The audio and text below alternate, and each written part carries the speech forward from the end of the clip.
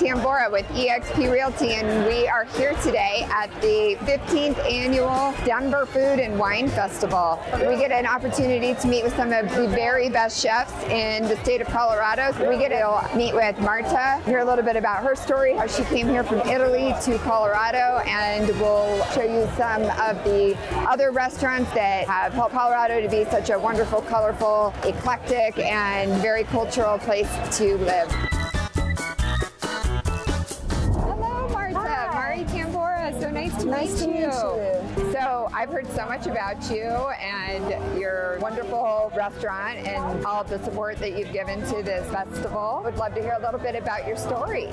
Well, I was born and grew up in Rome, Italy, and I used to work with the owner of Liberati in Rome for 10 years. And one day just decided to leave Italy and come to the States, and he asked me to come with him. We opened Liberati, trying to use traditional Italian ingredients in all our dishes. There's a little bit for everybody, but we try to maintain anyway our flavors, like traditional flavors. What we don't find here, we import from Italy or we make by ourselves. We do our homemade pasta, our homemade meatballs with my mom's recipe. Your mom's recipe? So if it's not good, it's my mom's fault. It's your mom's fault. I'm sure it's great.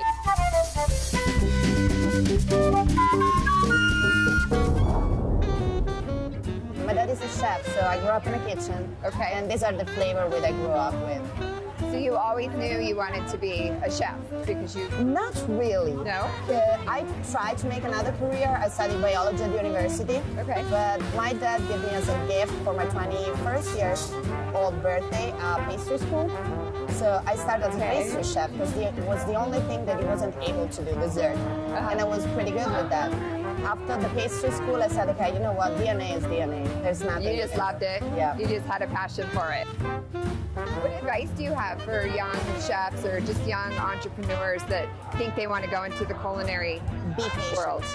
Because it's a really hard work, and sometimes you just think that you can't make it, but it's not true. If you got a real passion, you can survive to the high temperatures, super long shift, cuts, burn, and all this stuff. Yeah. And that's how you feel that it's your love.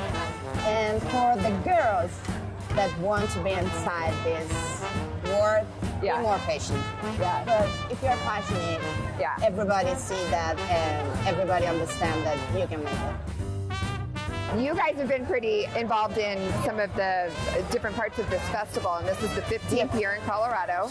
There are 40 restaurants here, and you're one of the very few in this VIP tent. Can you tell us a little bit about what you have done? So we are pretty proud to be basically the anchor of the entire event, because we host first night with dinner under the stars at Liberati. We host 150 people with 5 restaurants.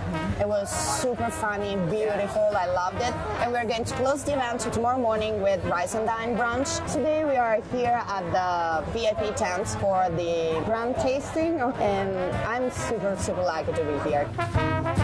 So where is your restaurant? It's located in 24th and Champa. Okay. It's called Liberati Brewery and Restaurant because we actually brew our beers in a house, and it's a particular style of beer. It's called Eno beer, so it's an hybrid between wine and beer. Oh, so people need to go try your meatballs. You can find selling Liberati beers around town right now. But basically, if you want to taste the different beers, you should come to Liberati and have meatballs and the beer. I'm there. I'm there. Well, thank you so much for your time today. That was so wonderful. Your mama makes wonderful meatballs. I'll let her know. And I'm very excited to come visit your restaurant. Looking forward to see you there. As you can see, the 40 restaurants that won a spot to be here and featured at the Denver Food and Wine Festival did not disappoint. It was wonderful to get to taste all of the food, to get to meet some of the very famous VIP chefs. Marta was amazing. I love her story.